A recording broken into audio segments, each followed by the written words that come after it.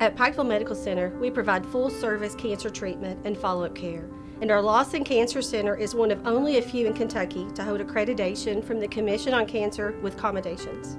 Our purpose is saving lives.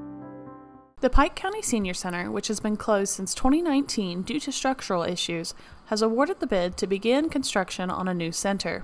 At the last fiscal court meeting, the court awarded the bid for the Pikeville Senior Citizen Center to Elliott Contracting, a local construction company. We're planning on breaking ground on the project on December 1st.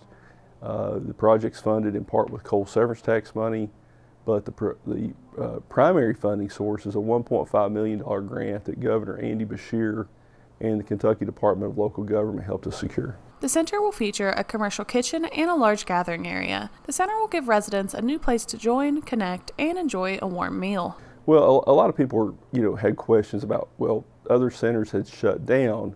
Why are you building a new center? Well, when the Senior Citizens Board, which is not part of the fiscal court, came to us, it was very apparent what would happen if the Pikeville Senior Citizen Center shut down.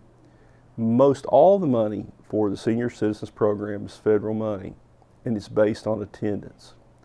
The most heavily attended center is the Pikeville Senior Citizen Center.